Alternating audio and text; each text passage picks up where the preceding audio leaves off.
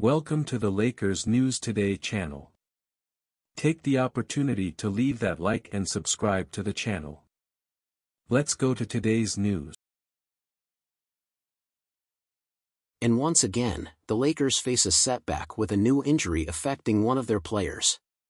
This time, it's rookie point guard Jalen Hood-Schifino who is out due to a lumbar microdiscectomy, a delicate surgical procedure that will require time to recover.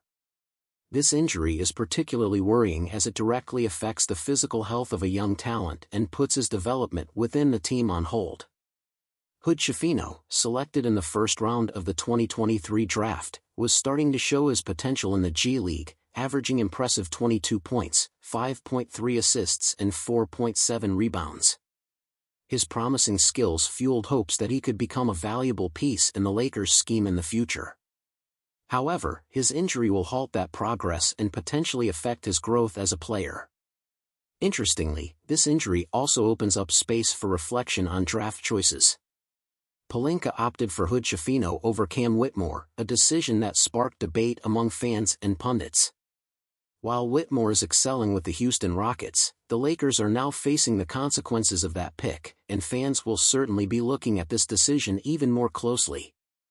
In addition to Hood-Schifino, the Lakers are dealing with other injuries, including those to key players like Cam Reddish and Christian Wood, which puts even more pressure on the rest of the roster. With so many physical challenges to face, the team's depth will be tested, and fans are eager to see how the Lakers will respond to these adversities. But what about you, Lakers fans? What do you think of this latest injury and the choices made by Pelinka? How do you see the future of the team in the face of these challenges?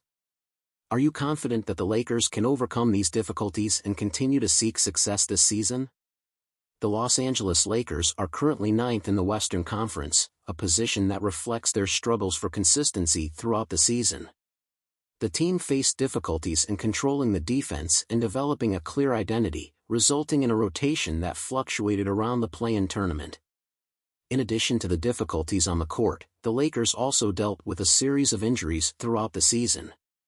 Unfortunately, it appears that some of these injuries could negatively impact the team's postseason run.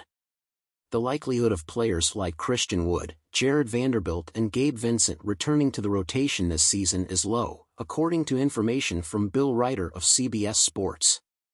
While these players aren't stars, they are important pieces that could make a difference in a playoff series.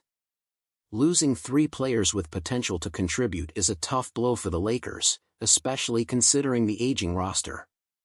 Load management for players like LeBron James and Anthony Davis becomes even more crucial, as any additional mileage could result in problems during the playoffs. Darvin Ham, the coach, will need to be creative in his rotations to avoid early team burnout. However, the Lakers are used to dealing with missing players throughout the season and hope that the available talent is enough for a new push towards the Western Conference Finals. Otherwise, significant roster changes can be expected for next season. And now, dear Lakers fans, how do you see this situation? Do you believe the team will be able to overcome these obstacles and advance to the playoffs?